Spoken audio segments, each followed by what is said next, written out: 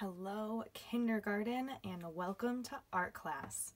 Today we have a super exciting and new type of art making technique we're going to do. So if you have markers, you can make paint out of them. If you don't want to use water or you don't have any paintbrushes, or maybe an adult isn't around to help you, you can easily do this project with just markers or any crayons that you have. It'll still turn out beautiful, but if you want to experiment by adding water to washable markers to create a new kind of paint, then get these supplies ready to go. I have a cup of water, a paintbrush. If you don't have a paintbrush, you can use Q-tips. I'll show you that here. And I also have a napkin to hold all that water. I also have my washable markers. Crayola markers work really, really well, or any kind of washable, but it's very important that they're washable. And I also have a permanent marker. These can also be Sharpies.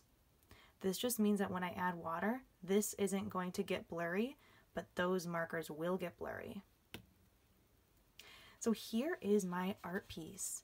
You might notice it's a whole bunch of letters, and you have some numbers hidden around here too. Today we're putting our letter writing and number making to the test, and we're looking at the book Chicka Chicka Boom Boom.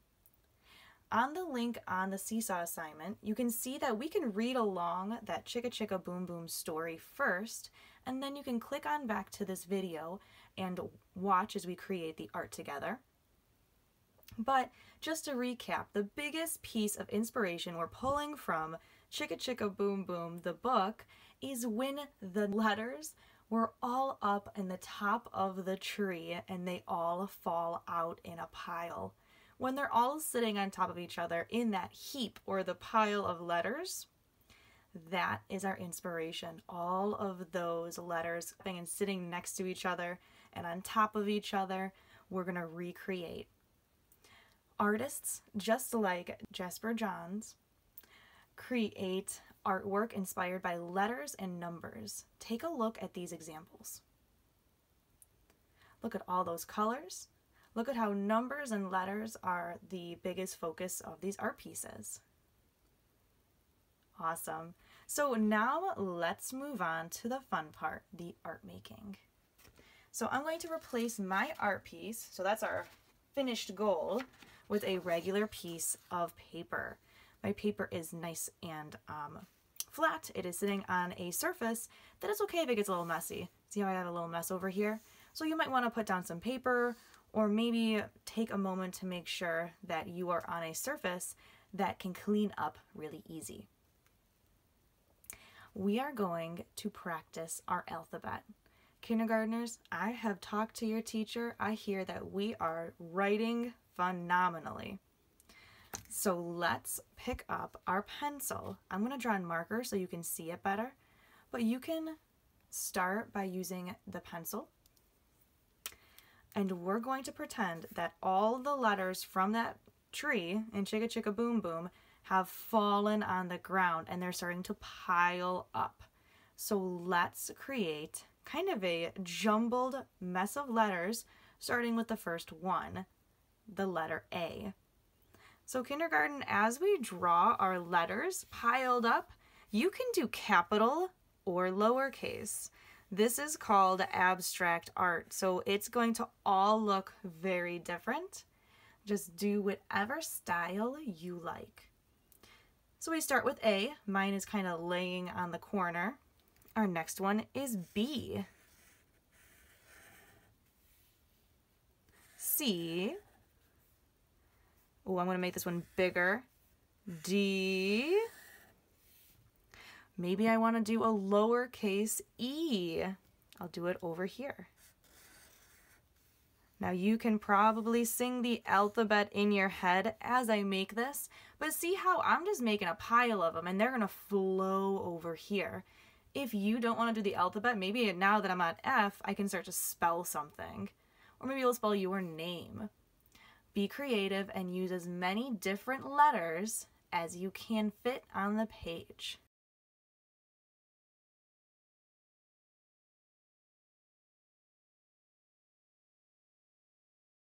maybe I want to flip my paper. So if I rotate it, I can start to draw numbers the other way.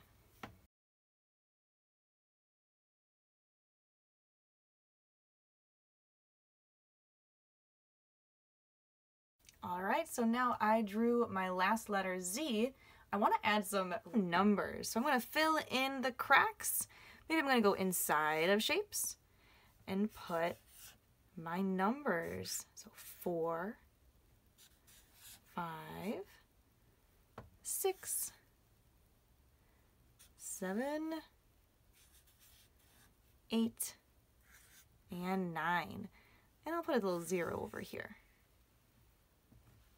So now I have a jumble pile of all my letters and my numbers. If yours doesn't look like this, or maybe you drew small and you need to make more letters, just make sure that your whole paper is filled with letters. Even if you have a lot of the same letter, because maybe that's your favorite letter, that is totally fine. Now, if you drew in pencil, take this moment to pause the video and outline it in the permanent marker. Remember to go slow. Don't get your permanent marker on anything that will stain, and try not to get it on your fingers. It'll wash off, but it'll take a while. All right, if you want to marker paint, this is when you get your markers out and ready to go. If you don't have markers and you don't want to paint today, you can also use crayons. Crayons are a great way to color this because we're staying abstract, which means that it's going to look basically however you would like. There's no right or wrong way with your abstract art today. You can use any of your colors, whether it's crayons or our marker painting. For our marker painting, start off with a few colors. I'm going to start with red. I'm going to do a rainbow style. And your first step is to get as much marker on the paper as possible because the marker is what's going to turn into paint. So what I do, I don't want to say scribble, but I move my marker back and forth to make big spots of color. And I'm just covering up big sections to make almost clouds of marker. It's okay if you leave white space because when we start to paint, everything's gonna blend in together and make a really nice mixture. I'm just laying color right next to each other. So because I'm doing rainbow, I have my yellow next, and I'm just coloring big spots. I go right over my permanent marker. My permanent marker doesn't smudge because it is stuck there. While this marker, this washable marker that we're using, is going to be blending and turning into a really cool paint. So take your time, cover your whole paper with big clouds of marker color. You don't have to do rainbow. If you want to just choose maybe 2 or 3 colors of your favorite, you can use those.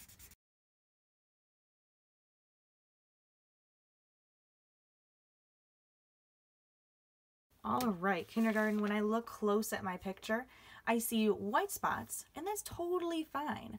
That's going to blend together. Here is the fun part. This is when we're going to move our markers off to the side and use our water. Remember, make sure you've got a clean surface, that the surface is okay if it gets a little bit wet. As you paint, your paper might curl and get lumpy. That's totally fine. It's gonna flatten out as it dries out, so don't get frustrated by that. I take my paintbrush, I dip it inside the water. I can feel that my paintbrush is drinking up all that water. And I'm gonna start in the corner. And what I do is I rub until my marker starts to activate. It's kind of blurring and mixing with all of that color. I move my paintbrush in a circular motion and I can see that it's turning into paint. So all of my little spots of white are changing color. When you get to the other colors, you're going to see that if the yellow is close to green, it's going to turn the yellow a lime green. And my blue that's next to green is going to turn into a turquoise. And I go back and I wet my brush up a little bit. Since I'm blending, I keep the water on to make these different spots blend together. If you're using a Q-tip, same thing. You might need to use a few Q-tips because these get wet really easy. So I dip my Q-tip in, and I go over here, and I rub, rub, rub. And I can see on the Q-tip and on my paper that it's just mushing all of that marker juice and making it into paint.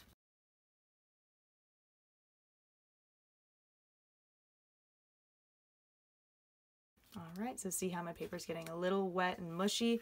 That is totally fine. That's normally what happens on paper when you're using the water and marker trick. All right, I'm gonna switch over to my paintbrush to finish off these last few corners. Try not to rub too hard because you might rip your paper, but at the very end, I have a little bit soft, so you might want to let it dry for a minute, painty masterpiece. And that's how we paint with markers. I can't wait to see your creations. If you don't paint today, that's totally fine. I still want to see your Chicka Chicka Boom Boom inspired marker creations, even if it's not painted, on Seesaw. So friends, happy creating. Let me know if you have any questions or if I can help in any way as you create today.